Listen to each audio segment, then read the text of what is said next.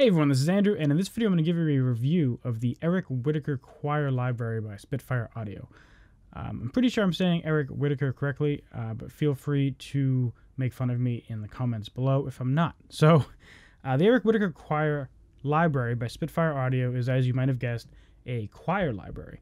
So, Spitfire Audio, to my knowledge, has never done a choir library before. So this is pretty exciting that they decided to go ahead and do this, because there really aren't that many choir libraries on the market, at least not kind of like big scale, high quality ones. So they collaborated with Eric Whitacre, who is apparently a Grammy award winning composer and producer. I might be mixing up his credentials. I've heard the name. Never listened to anything he's done, but apparently he's a big deal, and he's known for recording great sounding choirs. So that's why they recruited him. So this is a custom interface library by Spitfire Audio. It's not a contact library, although I might misspeak a couple times and mention that it's a contact library just because I'm used to saying contact library. But it's a totally custom interface, as you can see on the screen now. It works in a similar way to Contact. They could have very easily scripted all of these features into Contact. There are some advantages and disadvantages to it. First of all, the advantage is that you don't actually have to have Contact, but most of their libraries of this scale run on Contact Player anyways. The disadvantage is that the sample loading is a lot slower than Contact. On the flip side, running multiple instances of this can actually share the samples between them, so you don't have to load all the samples several times. You could actually send up a patch that has kind of everything in it. Then it'll load the samples once, and then every time you do multiple instances, it'll just kind of pull from that pool of samples. At least that's what it seems to do, because I never have to wait twice. I just have to wait once. So anyways, I'll play some notes here.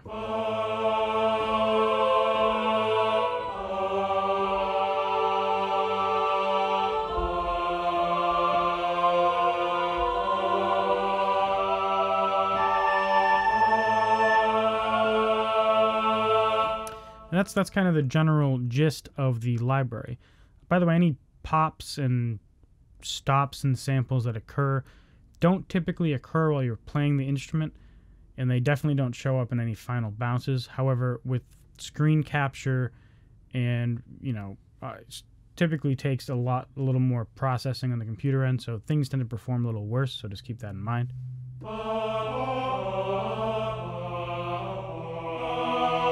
So they do give you many articulations. This is kind of the master patch. If I switch to short ah,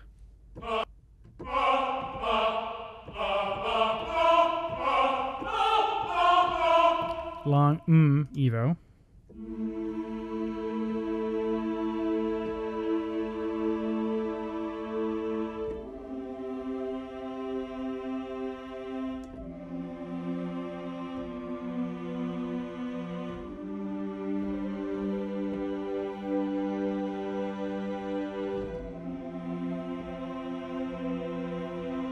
and moments like that is where I think this library really shines. The kind of softer, more intimate moments. The loud stuff, I mean, maybe it's just my style, but I don't really prefer it.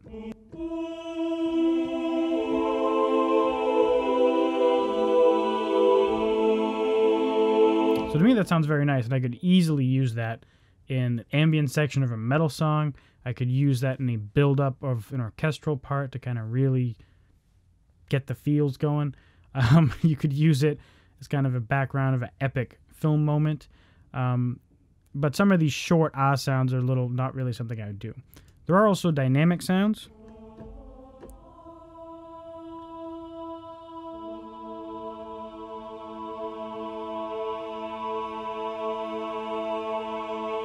So they recorded the singers actually swelling and doing different kind of things like ah, ooh, eh.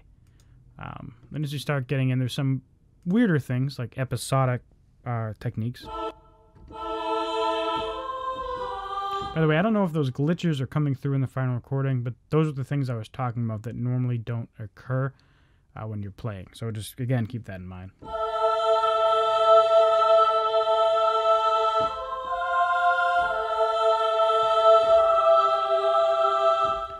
And so that's kind of what the episodic things is. They have various, like, this one, if I can even read it, ooh, nah, or Yeah, nah. Or nah. Then there's pitch classes, like this is built in intervals.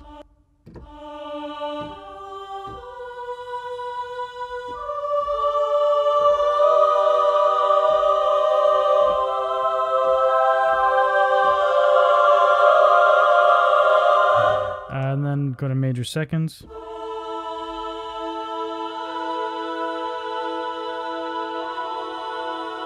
So I'm just holding down 2 keys and it's just doing this.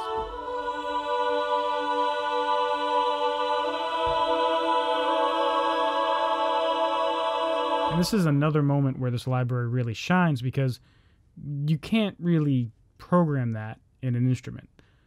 That's the kind of organic sliding of the human voice is not something you can replicate. So it's good they included those because they give a lot of realism to these sounds. And then they have those for a couple of other articulations. Then there's these little effects groups.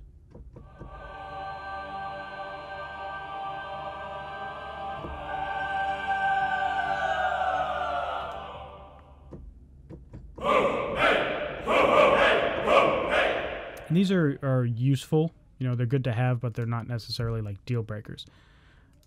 And that's the kind of end, you know, of the main all-in-one patch. Now they do have all these various breakdowns, like you can load the all evolutions, and that actually has a completely different set of sounds. So if it's going to load, I did mention that this library has a pretty long loading time.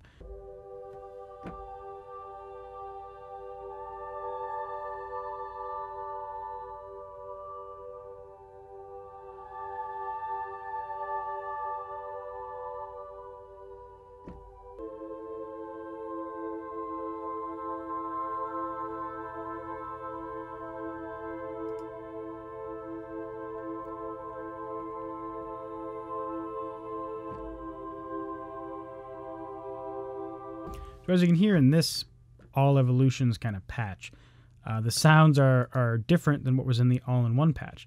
And they're a lot more specialized, but again, this is another perk of this library, is that it has a lot of detailed techniques and articulations that just cannot be simulated by recording individual notes and playing them on a keyboard. You need to record those details if you want to have the realism that they provide, because you just can't play that on any kind of scripted interface. It has to be recorded as is to get the full effect.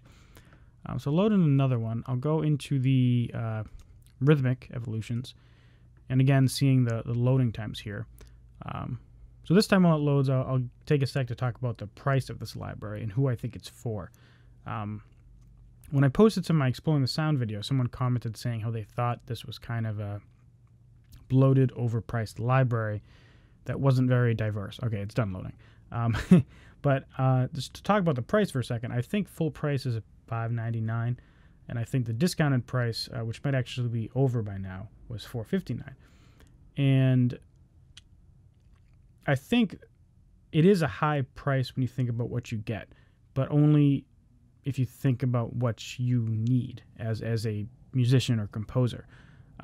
There's kind of two different target markets you can approach when you're trying to make a sample library. There's the kind of one size fits all, you know, sell it to the mass public, anyone that does music type of library. And then there's selling to professionals who make their living from music, and they just want, you know, the best of the best. They're willing to pay pretty much whatever for it because they need it, and they're just going to make way more back on it than what they pay because they're, you know, it gives them a new capability. You know, aside from hiring a choir, you don't have anything on the market now that competes with this in terms of everything it provides, at least not to my knowledge. Feel free to correct me. So I think that's their target market, is that professional audience. And in that way, the price is kind of, it's not a concern with a library like this. That's not what it's about. It's about having, you know, the whatever hundreds of gigabytes of detailed sounds and articulations in a solid interface that inspires the composer in a way that, you know, allows them to make more money with their music. And it's just a very good sounding library. So anyways, that's my 2 cents on the price. If you're the type of person who's looking for a good bang for your buck library, this is not for you. If you're looking for a very well-designed choir library, you want the best on the market, you want something that sounds great, you don't necessarily care about the price too much, this is what you want. So back into this, I just loaded the All Evolutions sound. So these are actually like, you hold a note and they play a kind of tempo sync pattern.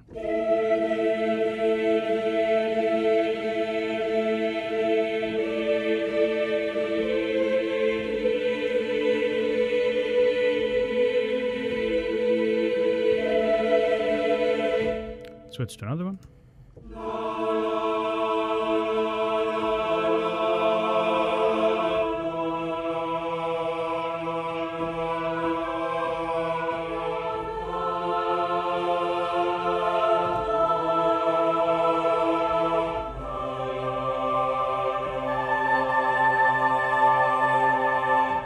So that's another example of sounds you just can't get if you were to try to, if you only had like a one note per key kind of sound, even with round robins, etc. This is another cool sound that I came across when playing this library. So one note doesn't sound too weird until you hold it out for a while. So.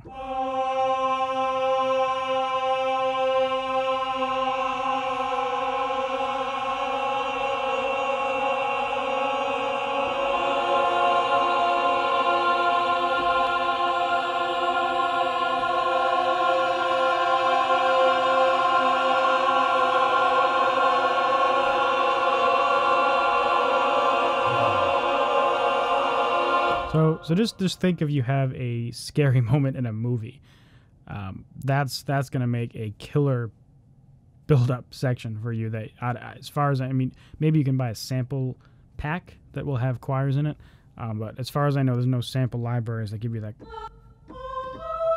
kind of power to start on any note and get like a microtonal cluster out of it. So that's the kind of an example of like the very niche applications that this library fills in. I'm not going to cover the actual sounds in the Evo library because I've already made 2 videos on the Evo library. So I'll put a thing up. I never know what side to point out. I'll put a little eye thing you can click on to check out those videos if you want to hear more about what those libraries are. So at this point, I just want to give kind of my overall opinion of the library. Now, it is a very niche library. It fits one purpose, and it does fit that one purpose very well. It's a damn good choir with a lot of niche, intimate applications that will fit pretty much every void you have for a choir library. But that's really all it will do. The Evo library does have that, that Evo setting where you can pick different sounds, map them across the keyboard. That gives you a lot of interesting power. There is some effects settings in there like tape saturation, delay, reverb, and ADSR envelopes, which make it a little more sound designy, but not to the extent that I personally would want. It's a pretty massive library, so in terms of dollar per gigabyte, it's not too bad, but it is a very pricey library, and I've already talked about that to an extent. So I'm not going to rehash the whole price talk here. I don't think this is the instrument where you're going to be talking about, it only costs 50 cents per gigabyte of samples on it, so it's not that kind of library. The interface, I think, is very clean. It's the same interface that Spitfire used in the past on the Hans Zimmer library, which is another great library that I think people also like to hate on for some of the same reasons I've seen people hate on the Eric Whitacre Choir. But again, same kind of target market. The interface, my biggest issue with the interface is that the slow loading times. You didn't see too much of that because I cut out one of them and I left in a shorter one. But when you're loading up the Evo library, it can literally take like 2 or 3 minutes to load up the main patch. So I don't know if there's ways around that. In Contact, I would do a batch resave, and that would fix that immediately. I've never had a 3-minute loading time in a Contact library after I've batch resaved the patch. I don't know if there's a way to batch resave in this. I've opened up this settings window and poked around. I mean, I could probably ask Spitfire and see if there's a way. Because, for example, in my previous video on this library, I talked about the sound design capability, and I reached out to them about that. So they were good at replying then. Maybe they'll be able to give me an answer for that. If they do, I'll post another video showing how to speed up those loading times. Again, on the interface, it's very simple. Different articulations will have different settings here, but reverb's always a given. It's a very simple slider. You turn this up to control whatever setting you have selected. Your mod wheel is going to be mapped to the dynamic expression, which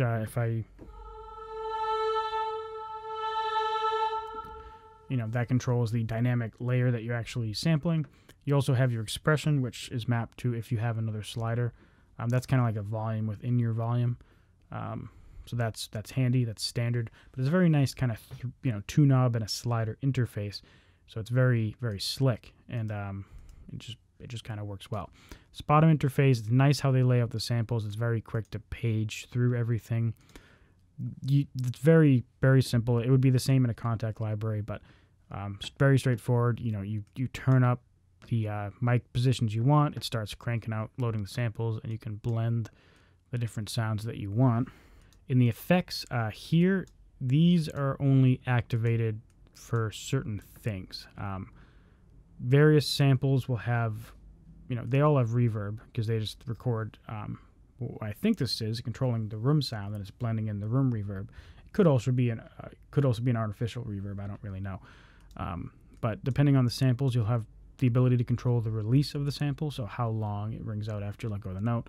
There'll be vibrato you can blend in to the sample, and then tightness, which kind of changes like the timing, because when people naturally play a note, they'll put in their own little like lead-ins, and so they give you ability to control that lead-in. It's probably just shifting the sample, but certain patches will have different ones of those enabled, and it's very simple to use because it's just gets put up here and you can control them here, but you can also go on effects. And then in the Evo libraries, this effects window is different. It has your ADSR, and then in here it has your other effects, or maybe it's the other way around. But anyways, that's it for this review. If you want to check out my actual written review with a little more information, you can click the link in the description. I'll put the link and the link to the other videos in the description as well. In terms of a total review, I think this is kind of a 3 to 4 star type library.